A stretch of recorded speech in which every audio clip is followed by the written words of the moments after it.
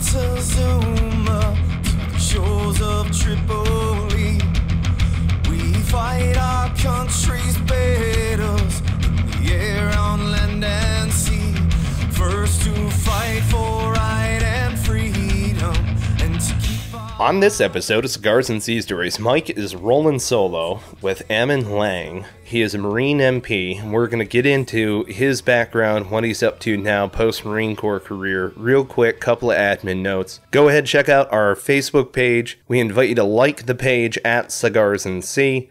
We're also on Instagram and Twitter at Cigars and Sea. Also, be sure to check out 5paragraph.com. It is brought to you by Cigars and Sea Stories. We created the 5-paragraph business plan based on the operations order that we all know and love. Right now, the book is available on Amazon. Go ahead, pick up the 5-paragraph business plan, the action-oriented business management tool for leaders. So, without further ado, we are going to get rolling with Mr. Ammon Lang, who is a fellow Marine. We served together in the police advisor teams. We're going to get into that. We're going to get into our experiences downrange. We're going to talk about what he's been up to post-Marine Corps, because he's an adventurer. He also has an engineering mind. He's a deep thinker, and he's got a fantastic sense of humor. So welcome to Cigars and Sea Stories, Mr. Ammon Lang. Hey, thanks for having me, man. Yeah, dude. This has been a long time coming. For sure, you keep harassing me. I do. Keep putting it off, and finally you just told me to do it, so here I am. Well, and I got to tell you why, though. It's because, God's honest truth, I really believe what your mission is and what you're doing is really cool, and more people should know about it. So let's just go straight into what you're up to right now. What is your organization? Where can people find you? So we're kind of a beginning magazine called Onward Expedition.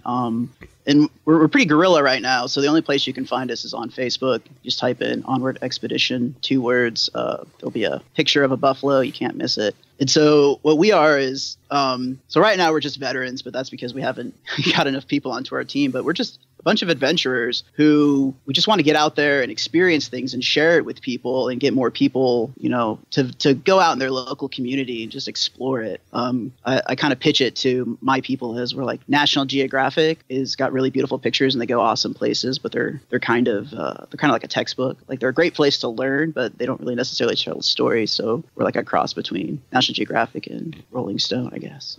Nice. See, and I like this premise because it kind of hits on a string that's finally in between 2 different mediums. You have adventurers who go on and catalog their journeys, and then they wind up becoming books and all of these other things. And then you have communities of people who share in similar adventures, hiking, camping. It's niche in that regard.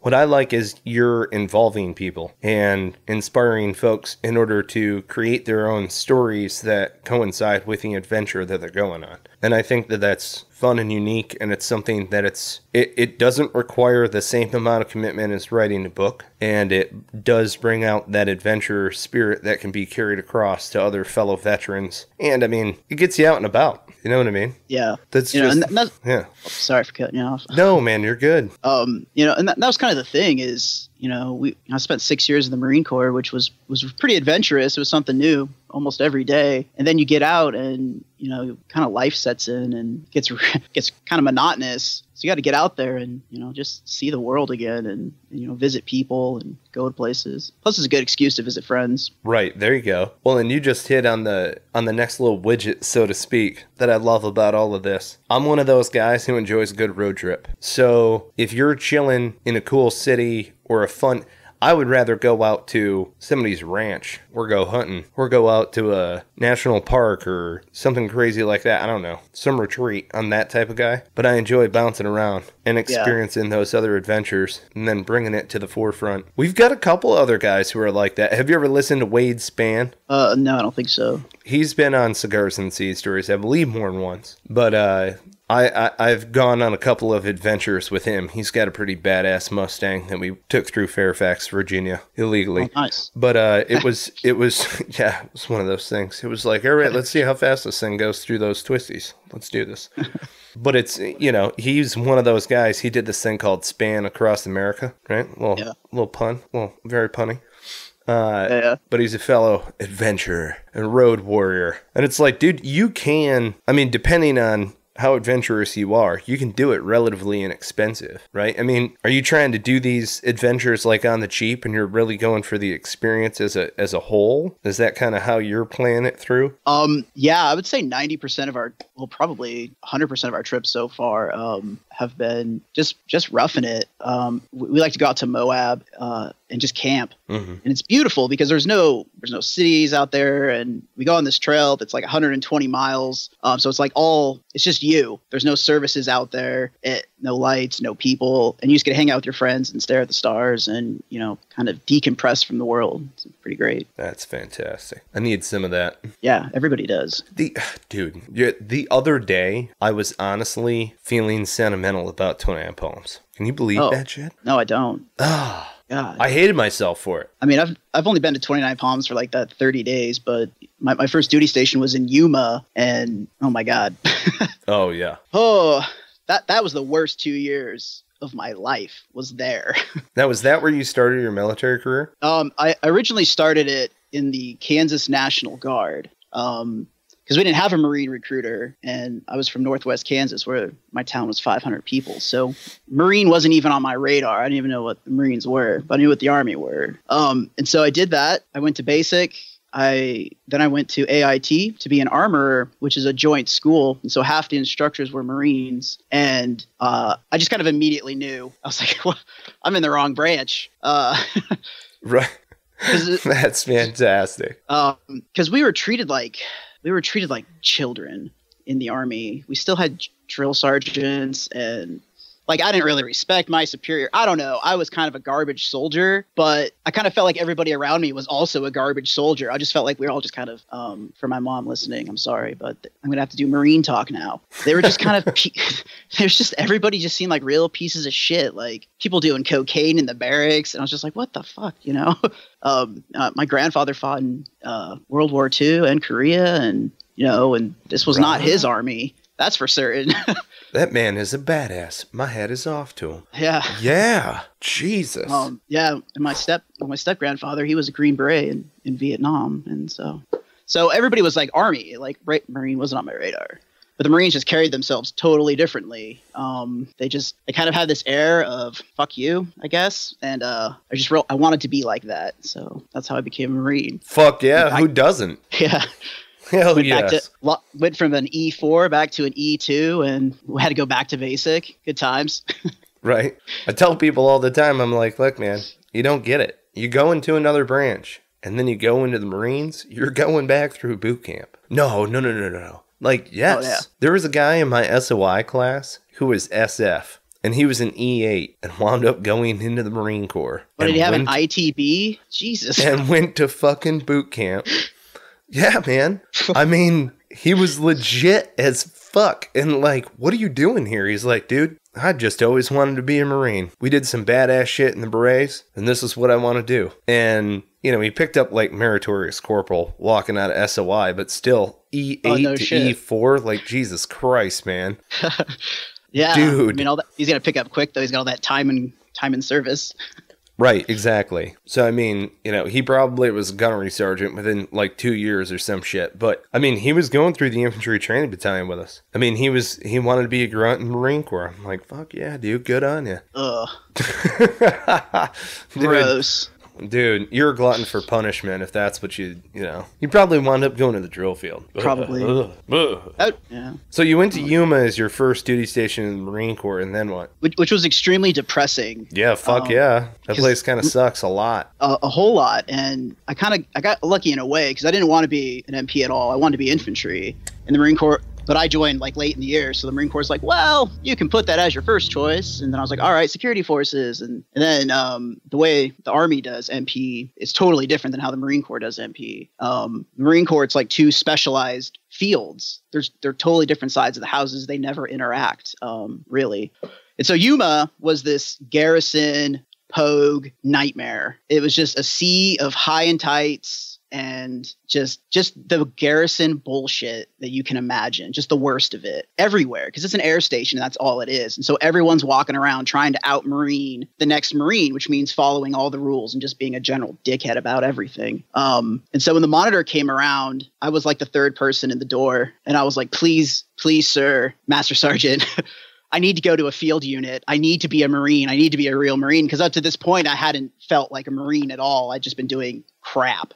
And he's like, well, where do you want to go? And I was like, any field unit. And he's like, well, which one, Dick? And I was like, well, first Marine, please. And so that's where I got to go. And that was the most polar opposite of anything you could imagine in the Marine Corps. Like every day was shitbag Friday. It was great. Because they had no time for any of this garrison BS. It was all about the mission, because the MP company, 1st Marine Division, was one of the highest deployed units throughout Iraq. They did a lot of convoy security. Every August, they were gone.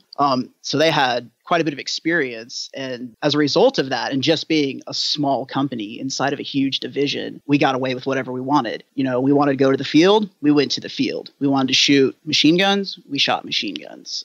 So that's where we were proficient. But our home life was super skate. It was amazing.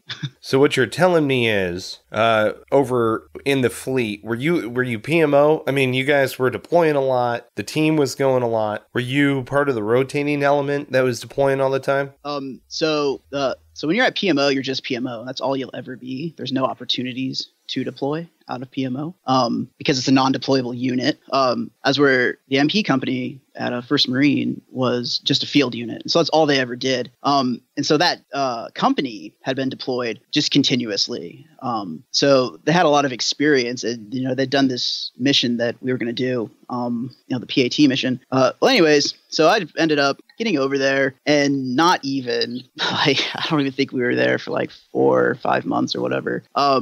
We get basically word that I think it's 3-7, maybe 3-7, and then 1-5 needed MPs for PAT missions. And so, you know, not only had that been the reason I went there, but everybody who hadn't deployed, your turn, sort of thing. Unless you're Brock, who we both know, and that was actually his 3rd deployment. So nice. Yeah, once to Iraq, and that was his 2nd time to Afghanistan. So, but yeah, so it was a really good company that was really specialized, and then we got over to 1-5, and it was just garrison hell again. I remember, because we had an unofficial motto at MP company, and it was lowest of the low. And so we all had like gunny rolls and like low blue blouses, long hair with like recon fades, covers that were too large. As I'm sure you saw us when we walked up looking like, you know. Right. And that's kind of how we were trained at MP company. Without giving away too many trade secrets, you know, the 3 rules of MP company were always look cool, never get lost. If you get lost, look cool doing it. Well, and I thought it was great working with you guys because, frankly, I was coming out of a combined anti-armor team, and then we had done specialized training with MPs when I was over in Quantico, so I kind of understood a little bit. You know, they were a special react team, and so they had a really cool job. SRT is just awesome, in my opinion. They're one of those non-deployable, you know, unless they rotate out to a field company, but yeah, they're cool. They have a really cool mission, and they incorporate boats and ATVs, and there's just all sorts of stuff. And we work together as precision marksmen and stuff like that. And then I wound up, you know, seeing the PAT as an opportunity to work with a number of different MOSs and get away from the whole infantry rigmarole, to where I love being a grunt, don't get me wrong, but it was a hell of a lot more fun working with NCOs and up. You know, really, the only guys that were under NCO we had a couple of corpsmen. Oh, yeah. Well, he got promoted overseas, didn't he? Yeah. And plus, that was his 2nd deployment anyways. Right. Most MPs who were a lance corporal were kind of like the infantry. They were a victim of the MOS, not necessarily that they sucked at life. Right. Well, and it was cool because you guys knew a hell of a lot more about the weapon systems than I thought you were going to know. Oh, yeah. Fucking A. Yeah, it was such a weird, because when we first met up with you guys, first off, infantry hates MPs in all shapes and forms until they know better. But then again, infantry hates everybody until they know better. And so when we showed up, you guys were trying to like big dick us and like, your MP's got to come off the gate. And you guys were kind of being dicks about it. And then I remember there was a couple of times where we made you guys look like total assholes, and I got you to shut up. Right. And especially, I remember another time when Brock, somebody was harassing him because he was an MP and he about his mission and talking about Afghanistan. And he was like, have you ever been to Afghanistan? They're like, well, no, but I went to Iraq. And he's like, oh, that's cool. I went to Iraq also. And I did this mission in Iraq. And I did it in Afghanistan last time. And now I'm doing it again. Stop telling me what to do. Right. Right. Well, and that was the funny thing about it is it's always that play. I think a lot of people misunderstand the way that we're creating this oil and water mix and now we're supposed to integrate with one another. And you know how it is. The hardest thing about being a police advisor, any advisor, is actually integrating and we realized this in training. I think what wound up happening, not to sound cheesy, is we figured out our own individual strengths and weaknesses in our given expertise as far as MOSs are concerned throughout the advisor training cell. And a lot of the, we can't necessarily go into a lot of the different training that we did while we were there, but it was different training that we had not been through. And what I thought was cool is some of the training that we were going through, the other guys who had deployed doing PATs or PMTs, which are the precursor or the predecessor to the PAT were MIT and PIT teams. And then they wound up saying, okay, we're not going to do that anymore. Now we're going to have an integrated mission with these different MOSs. And then they're going to go through this advisor package, which we wound up coming together as a unit through those different, kind of evolutions. And the fact that we were never around our own unit. Never. I think we trained with our own unit on 2 ops. That was Steel Knight. No, it was 3 ops then. Because it was Steel Knight, the battalion Finex that we did. Remember that? How we were rotating around? Oh yeah, we bought McDonald's and made those mortar guys real jealous. Yes. Yes. Yeah. We were out, dude. Well, and remember we were rotating around from the tomato patch? Anybody who's ever been on Camp Pendleton knows that there's this area on base called the tomato patch, which burns every other year, but it's right there on the Christianitos entrance, and you can actually go and stay there. Like, there's a little campground there and other shit if you want to see Marines in pain. But we're just, sleeping on the side of the road, watching all you fuckers drive by. Probably couldn't see us because we were wearing camouflage. Covered in dew. Oh, God.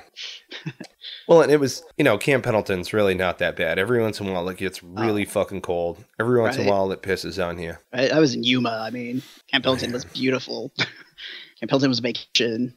Did you do Bridgeport? No, never did Bridgeport. Yeah. See, I didn't do it with 1.5. I was happy to get... So I kind of worked it just right.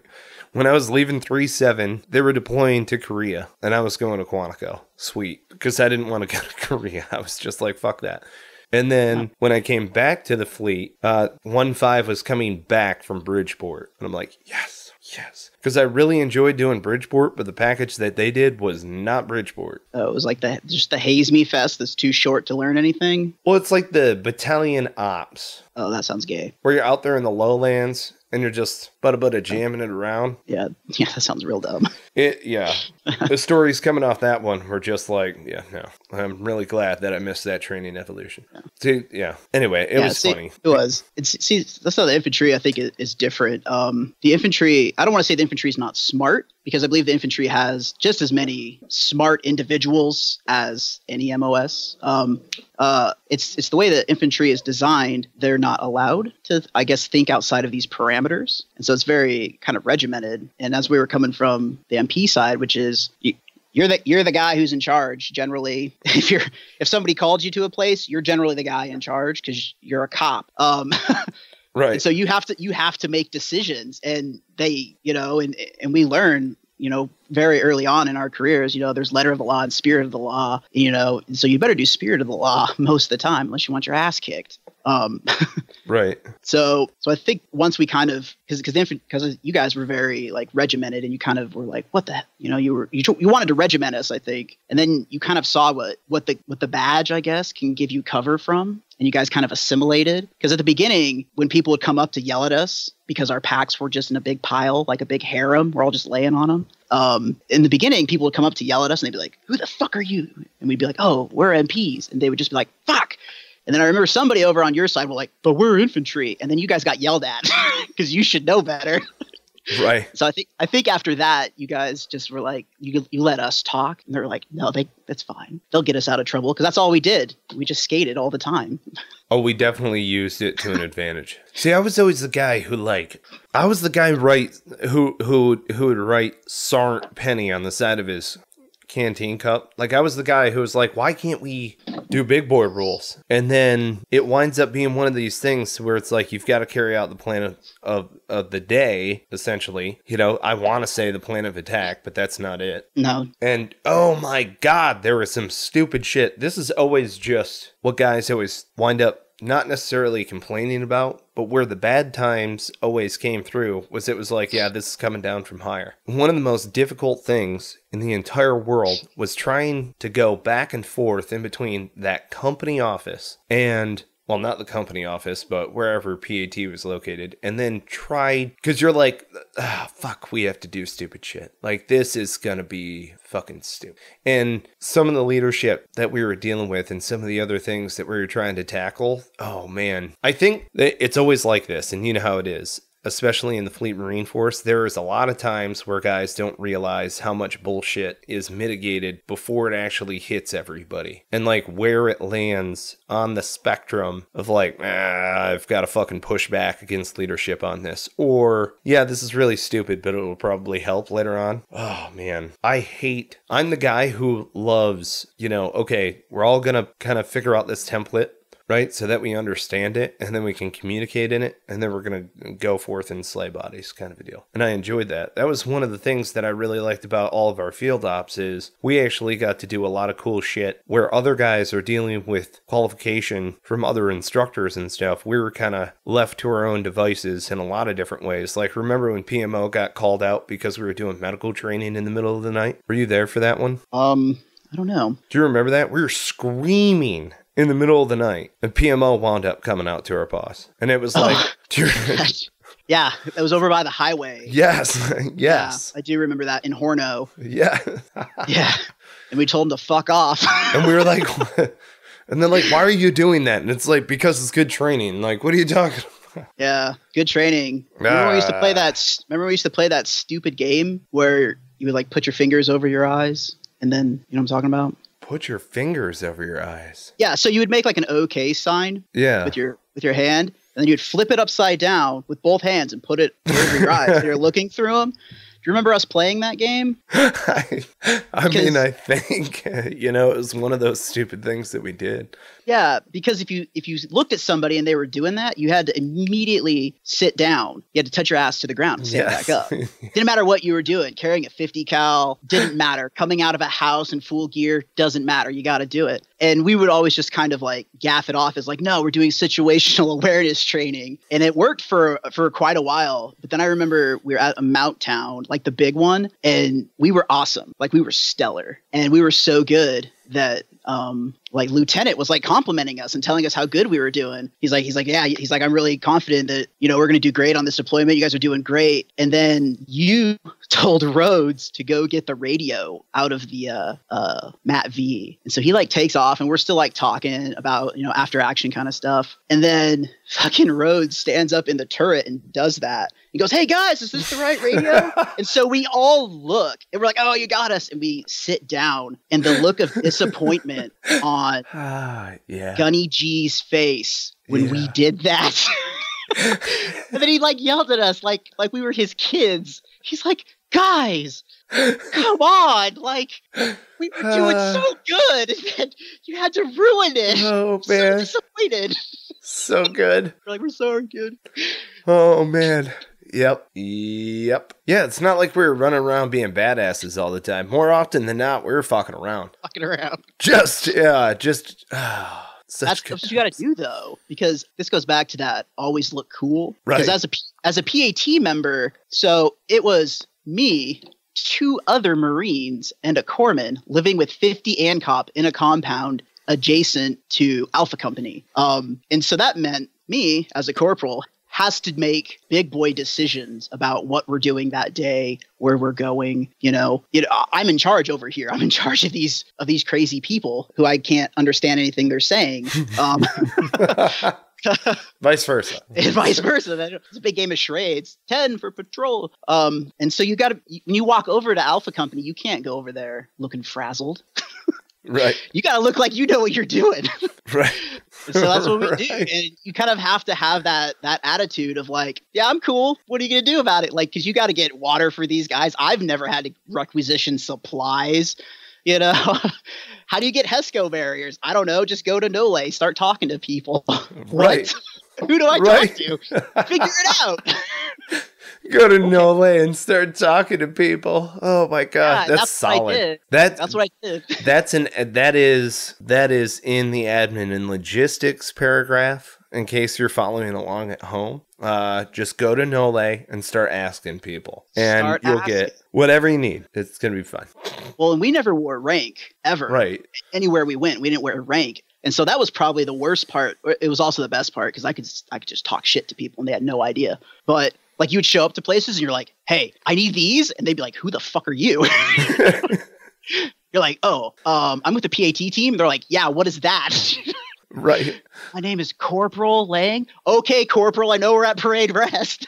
What the fuck? Fuck. What the fuck? Yeah. Yeah, man. See, that was one of those things where, for the listeners at home, just a quick little backstory. What wound up happening was we got, I think it was actually in country before he found out that we were going to Kajaki. Might have been shortly before. I can't remember that time frame. But we found out our team was going to go up north. So we wound up being split throughout the majority of the deployment. So it was weird. It was like we were training together as a cohesive unit that were doing our separate things. So they would break us up in between the battalion exercises. And then when we went overseas, I mean, I was detached from the unit the entire time, the whole time. Just our PAT was. Even when we came back to Sangin, we were with 1-6. So were you detached? Or were you with 1-5? You were with Alpha. I was, the PATs kind of rolled like the cat guys. We just went where we needed to be. And so I was over with Alpha because, Alpha's going to go out there and kick ass every day. And so who's going out there to, well, at least be out there? That's the ANCOP. So, Right. As much as we can get them to kick ass, I guess. Right. Which is, I mean, it was really a fun time. Because, I was left to kind of my own devices of, all right, well, we're going on a patrol. Cool. I'm going to go take a nap now. Like we didn't have to pull post or anything like that because we kind of came to this conclusion that, if there was only 4 of us and 50 and 50 of these guys, and if they're going to kill us, they're probably just going to kill us all. So why lose sleep over it? Oh, fuck yes. We slept in the same. It wasn't even like we had our own area that we could fortify. It was a big just building with Hesco dividers like cubicles, and these guys had grenades. We're like, yeah, I mean, if they really want to kill us, they're just gonna do it. Right. They'll just frag out. Yeah. And hopefully that machine gunner over there on Alpha just also kills all of them from there. That's the best we can hope for. Right. We'll be fine. We'll be fine. And we were. Oh, that's so Viking. So BA. We were talking about Vikings earlier, and I'm watching this Netflix series. I've already binge watched it. It's like late night TV for daddy kind of a deal. All the kids are asleep. I finally get to sit down. Boom. I'm like, oh yeah, what's this Norseman? And I kind of thought similar to you. Okay, this is going to be like a knockoff to Vikings or something like that. Dude, it's hilarious. It's one of those where it's just dry and it's funny. There's a lot of brutal shit in it. Don't get me wrong. There's some fucked up moments in it. But they gotta have veteran writers on the staff or something like that. I don't know. Because it's one of those things where it's like, yeah, I would, here's a quick spoiler alert. Okay, within the first, 10 minutes of the first episode, a guy shoves his finger up his asshole and then wipes it around the inside of the gums of this dude. It's fucking hilarious. I think you're just watching porn. What's it? Well, I mean, my pants were off, but they're always optional. I will tell you that much. Pants are always optional. Trousers in this household. I will tell you that much. But dude, it was funny though, because it was like, dude, if I was a Viking, that's how it would be. They're very dry about like, yeah, we're gonna go out and rape and pillage. Like, okay, that's what they do. They're Vikings. It's one of those. Their job. It's one of those things. Yeah, you guys should watch it. They're not paying me to say this, so just throwing it out there. Dude, I love that humor. I've toned it down a lot. Because if you don't, it frankly just frightens people who've never been in the military. It does. Even some people who've been in, because I think when you go to combat, it gets a lot darker. It gets a lot darker. And oh my gosh, it's just the things you can say to people. I don't know if I want to say any of it now. Like, I feel like I'm on the spot, but. Oh no, dude. I know exactly what you're talking about. It's one of those things to where we play this back and forth, right? Like I've seen it all the time with panels. Okay. Cause I do speaking engagements and I'll be a panelist or whatever. And it's like, okay, am I going to come off as a crazy person or am I going to come off as like a humorous crazy person? Like, yeah, he's a little fucked up, but you know, some of that stuff that he said, it was really funny. You know what I mean? Like maybe we could go there, kind of a deal, you know? Right. Like a Jim Jeffries sort of thing. Yeah, you know, or maybe a little Louis C.K. Yeah, you know, a little Louis C.K. every once in a while, a little dry about the fucked up nature and the irony that you find in the military as a whole, and the fucked up nature of the world. Like I don't think people truly understand the 85% illiteracy rate amongst the Afghan ranks that we were dealing with. People who were wearing multiple watches simply for decoration and show. They'd bang heroin all night and each other. Man Boy Thursdays is a thing. Yeah. Smoking pot in the, or hash in the observation posts. Oh, yeah. Well, and Suike. Remember Suike? That fucked up, like, weird green insulation dip that they used to shove in their lip all the time? It was like... Oh, yeah. Oh, man, it was heinous. Their lips, yeah, make you bleed. It had, like, glass bits in it. Yeah, it's gross. Yeah. Every morning at right around 7:20-ish, the guys, so we're in PB Gambati, which was a shithole unto itself, but from the post, from like, I want to say it was post 1 that overlooked the gate, all the Afghan males would come out, they would squat, they would pee, and then they would wipe their dick with a rock. And... it was very interesting. I was like, what do the women do? So like it was, you know, there are curiosities that are going on. And I think that the conditions that you're in, not just combat, but like, you know, you could die of exposure. Right? Yeah. I mean, there's that. You know, so there's there's the dark sense of humor that comes with anybody who's ever gone through, I want to say an adverse situation, but it's a survival situation where you're actively and aggressively hunting somebody also. So you've kind of got to, like, you can sleep when you're dead. Come on. You know, let's kind of got to play that game. Hey, bud. Yeah, we got to keep our helmet on the whole patrol. Yeah, I know it's hot. I'm wearing the same stuff. Actually, I'm wearing more than you because you won't carry extra ammo. You don't know what I'm saying. Super. Yep, and that's about 95% of patrol. Like, don't look over there, you fucking son of a bitch. Like, you have a machine gun. Just shoot them. Just lay down behind it the way that we've been doing this. I mean, come on, man. And you know, he's picking fruit. You know, they like set the gun down and then like start picking dates or whatever. You're just like, what the fuck are you doing? What are you, God damn it. We're supposed to get on their phone. Yeah, they'll show you porn in the middle of a patrol. You know, from a 90s Nokia. It's all pixelated. You're like, is this all censored? Right. What is this? Jav exclusives. Yeah. We had this downright comical display once. Because the house we lived in it was like as tall as a 2-story, but it wasn't a 2-story, if that makes sense. It just had really tall ceilings. I guess for show, they couldn't afford to put that second floor in. But there were stairs that went to the roof. And so whenever there's a firefight, inevitably people go to the roof because it's the highest point. You can see the most stuff.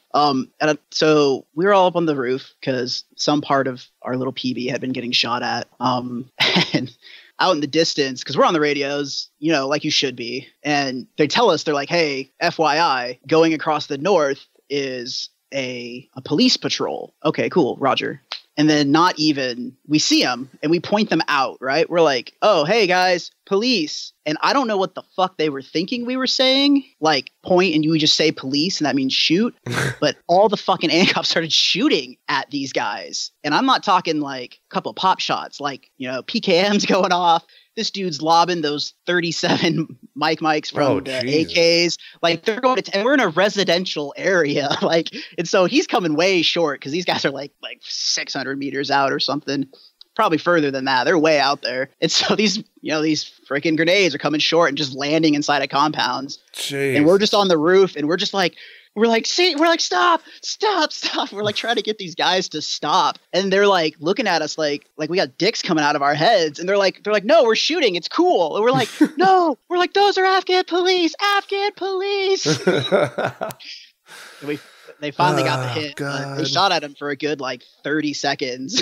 We're like, oh my God. Oh, Jesus. Yeah. Well, and being shot at by one PKM, 7.62 by 5.4 rimmed, with any type of rate of fire is one of those things where it's enough to make you pucker. But to have somebody unload on you like that is a little bit frightening, depending on the circumstances. See, the Afghans just shoot. Right. They don't need confirmation of any sort. They're not, we try not to blow civilians away. It does happen in this line of work and we're real sorry, but we try not to.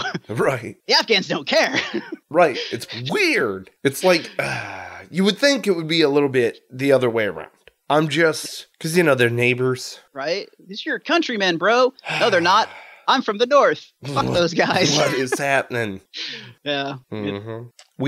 Did you ever meet Joey, the interpreter? Did you ever meet Joey? No, I don't think so. Joey, like the average Afghan male over there, due to malnourishment, is rather slight, or was. And Joey, we just always knew was fucking bad. He was terrible. And we had another interpreter who, you know how it is. You rotate guys through the ranks and they don't really know who that person is. But they're telling you like, hey man, your terp is not saying what you're saying, and stuff like that. Yeah. And so he was one of those guys who was telling me like, your terp's not saying what you're saying. And I'm like, oh shit. So I'm like, okay, what's my next course of action? So we did one of those things where it was like, let's rotate him out. Let's see if he pulls this shit anywhere else in the AO. What happens? Rotate him back, whatever. So Joey rotates back. And I already don't like Joey. I'm not going to take him on patrol. We told him we're not going to take him on patrol, but we're going to have eyes on Joey. And every time I saw Joey and he wanted to go on patrol, I was like, you should probably just hang yourself. All right? Thanks. Really appreciate it. Adios. And just like every time I saw him, it was a suggestion on how he could potentially kill himself because we knew the guy was goddamn terrorist, right? It was one of those where it was like, we know what you're doing kind of a deal. And he wasn't allowed in the COC. None of our terps were. There was nobody else aside from Marine or sailor personnel who was authorized in there, right? And he always kept trying to get into the COC and he always kept trying to talk to the police commander and all of these other things. And finally it came down the line. It was... And, I was not a part of this. This happened after we left. But it finally came down the line that Joey is a terrorist and we're going to fly his ass off to like Kandahar or wherever the fuck we were taking people at that point. And when they came in to get Joey, quick little side story. So when they rotated him out, I told him that he needed to have a military haircut. So we gave him a military haircut, but I needed to trim a few different things up. And so when he left, he did have a cock and ball shaved into his head. I mean, it looked really good, but it was probably inappropriate at best. And it was one of those where he walked around with it for a good 3 to 5 days before realizing that, he had a penis in his head and he needed us to shave it off. And it was fantastic. And we had a good time laughing about that. So, it was one of those things that I was really happy that we found out he was a terrorist. And so one day they came in and they said, again, we had left. And they came in and said, Joey, pack all your shit. You're leaving. You're going home. It's going to be fantastic. You're going on leave. And, you won the war. It's going to be great. Right. Hey. You get the Medal of Honor, son. So they put him and all of his shit onto a helicopter, and they flew his ass straight to prison. And there he went to, get due processed or used as a hole punch or whatever. I mean, I don't know whatever happened to Joey, but yep, poor little guy. One of those things. Poor little guy. I almost saw a police commander execute a man. I was pretty sure that was kind of frightening in its own special way. Right. Because there's this crazy commotion outside, and one of the cops had been like smoking opium. Like, you're gonna smoke weed, I guess, but at least you're kind of functional. But you smoke opium, you're not functional. Like you're right. you're gone. And so this dude is he's getting pulled in by one of our we did have some pretty good cops every now and then. And so he's like, this guy is just so out of it, And we're like, yeah, obviously. Hey, bro, are you all right? And so we go get the police commander, and we're like, sir, there's a situation that you need to check out. And so he comes out, and he takes one look at this dude and just yells something, but I'm guessing it was, you're fucking dead. Get everybody in formation. They're all going to watch you die. And so they all get in formation, and they're all just locked and cocked, every one of them, a perfect formation. And this commander has this dude out front, and he's just yelling at him, just screaming at him and yelling at these guys and yelling at this dude. And then he pulls out his pistol and he starts pointing at this guy. And at this point, we're like, fuck. What does the rule book say? Because we're in charge of them, but we're not really in charge of them. We're just kind of guiding them. Right. And we're like, how are 4 E4s going to explain to the entire chain of command above us how this guy executed this dude in front of us and we let it happen? Is that okay? Are we okay with this?